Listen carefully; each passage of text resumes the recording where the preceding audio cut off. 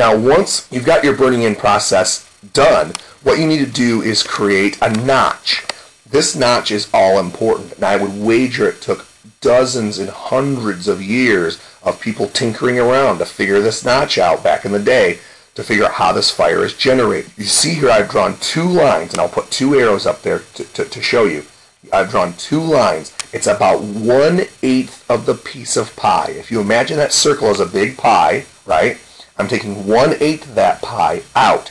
Now, the apex, the tip of that pie, is not going all the way to the center of the pie. It stops about 1/8 short. So, you know, the 1/8 is just a kind of a rule of thumb.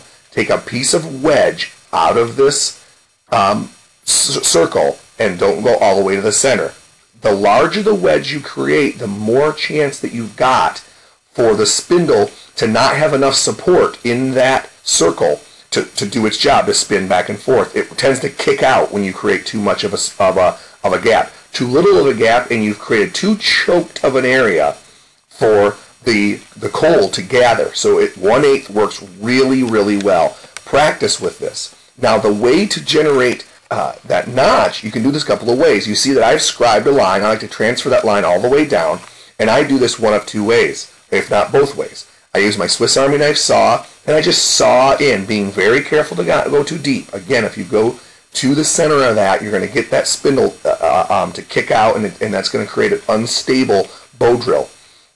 Use your saw, cut 2 cuts to where they just about touch, then use your knife blade and clean that up. In this case, I really took my time. I wanted to show you guys what I was doing, and I used just my Bark River Aurora and just kind of sandwiched in from the left to the right, sandwiched in from the right to the left, and just slowly took out material, and then I really took my time cleaning this up. Here's a close-up of what that's going to look like. You want to take your time. The smoother this area is as you clean it up, the better that flow of that coal will be, that dust will be, to generate and turn into a coal. Okay? Now, if this is not the case for this particular example, but if you start to see that this bowl here gets glazed looking, you don't want that. You want to take some sand or sandstone or something to clean that up and make that rough again. I do the same thing with my bow drill, my spindle. I rub that on some sandstone or something else, even the saw of my Swiss Army knife, to striate that a little bit and make that rough. You want to prepare the hearth to look like this and not glazed. If you start getting squeaking when you're doing this process, by the way, you're getting glazing at the tip.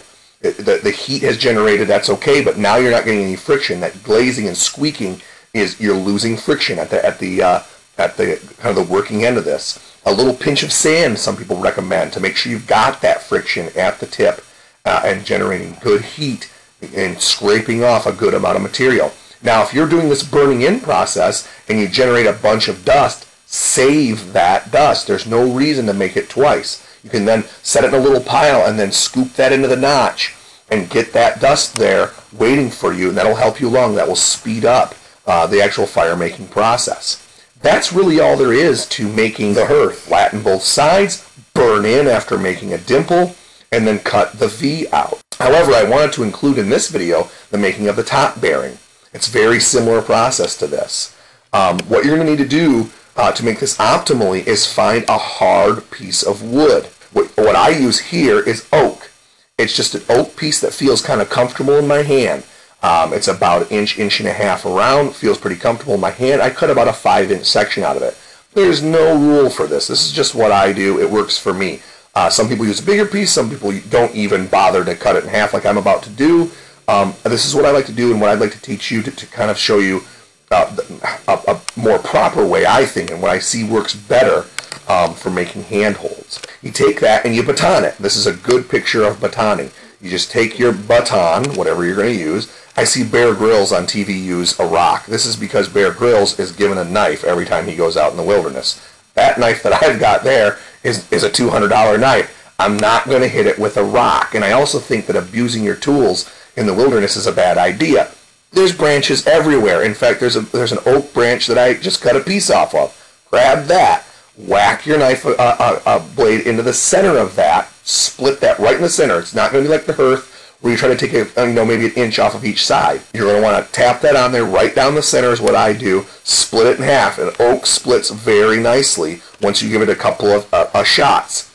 It splits in half and looks just like this. I then take my knife and I clean up that flat portion, whatever side feels better to you, and then, as you can see here, I make another dimple.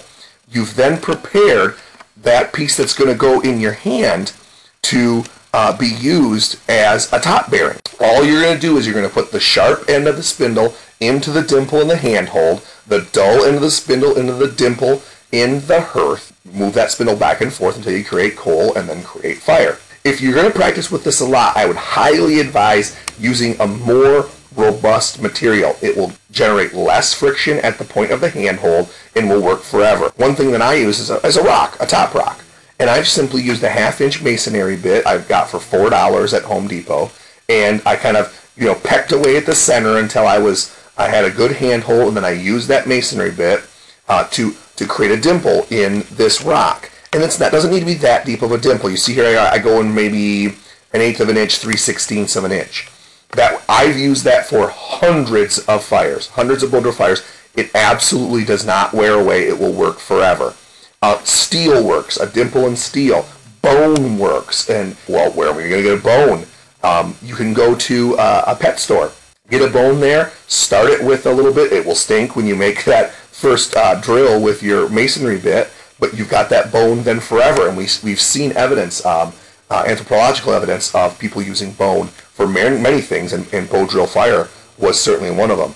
Again, steel, rock, bone, anything harder than wood, so that the wood wears away first, will work excellent as a handhold. So be creative. Some people use a harder version of soapstone. The softer soapstone will get eroded really quickly. I made one out of aluminum once in the machine shop, thinking I would make something that would look really cool. Twice the problem with aluminum is that it transfers heat very well, so my hand got pretty hot pretty quick. But it absolutely did work. And once you've got that handhold and you're ready to use, this is what the handhold looks like when you've used it once. It had burning in process done with it as well, but you see how much different it looks like. The hearth, there should be less burning in at the handhold. And what you're going to also want to do when you do this down the road is you're going to want to grease the tip, the spindle tip that goes into your handhold. Now, where you're going to find grease, animal fat works very well.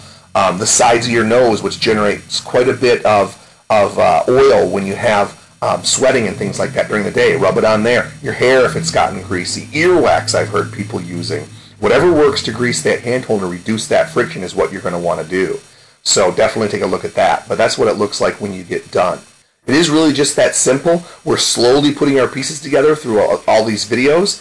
And the one video you're going to want to see is the bow drill overview and how to start this fire, because we pretty much have all of our parts put together.